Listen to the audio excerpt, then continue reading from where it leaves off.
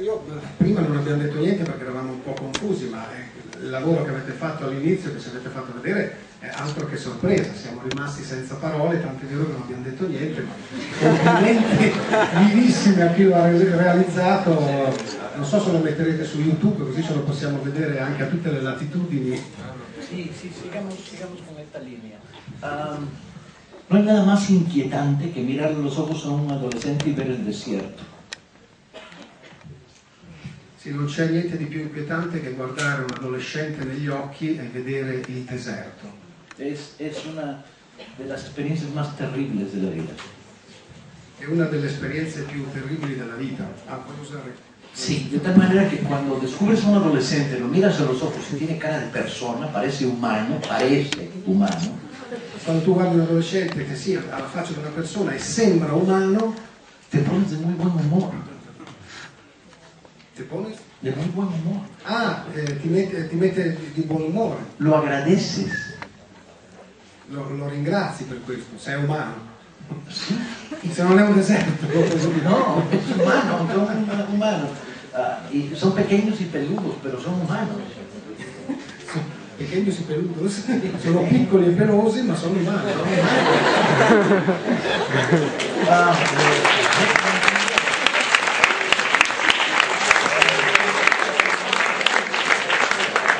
Vivo en un mundo en el que todo el mundo, todo el tiempo se está quejando de los adolescentes. Ecco, viviamo in un mondo dove tutti quanti continuamente si lamentano degli adolescenti. Que no tienen concentración, que no tienen persistencia, che non hanno costanza. Que son de la era del videoclip y todo lo que dura más de 3 minutos y medio los aburre. Che appartengono all'era del videoclip, tutto quello che dura più di 3 minuti e mezzo li annoia. Que no tienen inquietudes, que son frívolos. Che non hanno inquietudini, preoccupazioni, sono frivoli. Que les gusta una música de mierda. Già tradotto.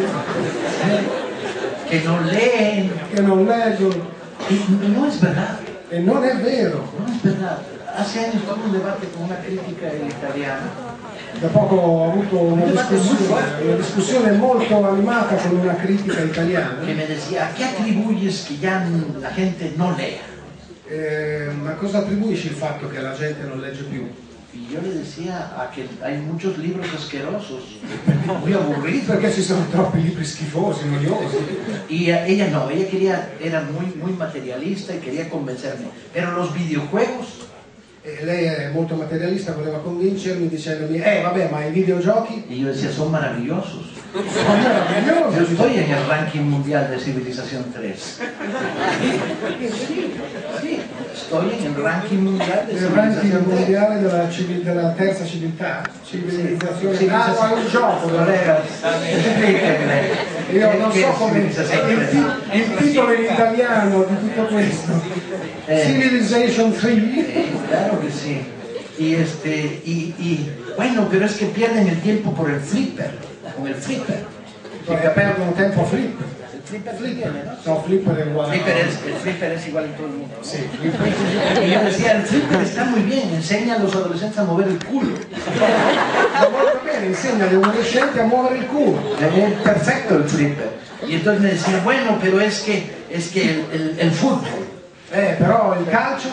Y yo decía, el calcio es maravilloso, un buen partido de fútbol es para ponerse de pie y cantar, ¿no? Una bella partita di calcio c'è l'alzarsi in piedi e cantare. Intentaba convencerme que había una serie de perversiones que rodean el mundo adolescente que los impide leer. Cioè, insomma, cercava questa critica di convincermi che c'è tutta una serie di perversioni che circondano il mondo adolescente impedendo loro di leggere. Y volví a la misma pregunta.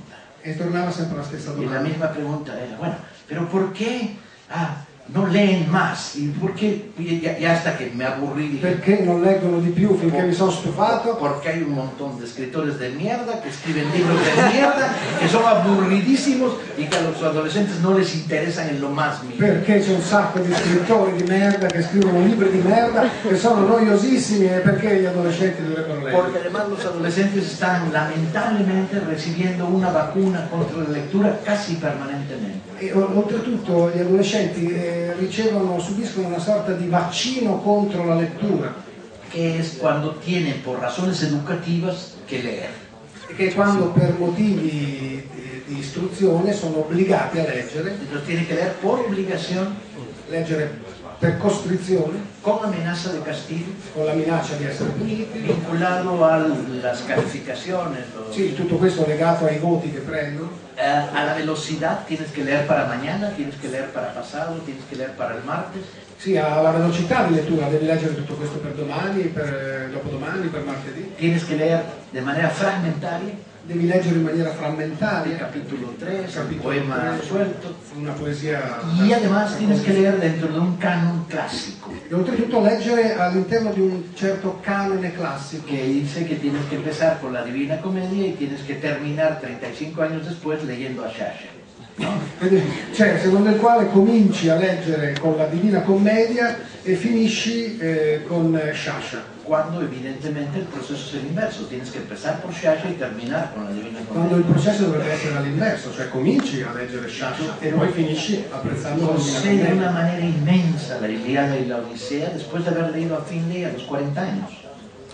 José de una manera Sì, inmensa. mi sono goduto immensamente la lettura dell'Odissea e dell'Iliade Después de haber leído a Finlay, el gran autor de los mitos griegos, a los 40 años. dopo aver letto i libri di Finlay, autore dei miti greci, a 40 anni. Pero cuando me hicieron leerlo a los 13 años, los odié como odio apache. Però quando mi hanno costretto a leggerli a 13 anni li odiavo con un odio da Apache. ¿Qué quiero decir? Quiero decir que hay que separar claramente la educación formal de la educación sentimental. Insomma, bisognerebbe separare totalmente l'educazione formale da quella sentimentale. Y que hay que colaborar en el mundo juvenil a construir una educación sentimental. E collaborare con il mondo giovanile a costruire un'educazione sentimentale. Si yo pienso que escribo una novela que no le puede volar las neuronas a un adolescente, no vuelvo a escribir en mi vida. Se io penso di non riuscire più a scrivere un romanzo che possa far saltare in aria i neuroni a un adolescente, non scrivo più, è inutile scrivere. Me dedico a la carpintería. Mi dedico a fare falegname.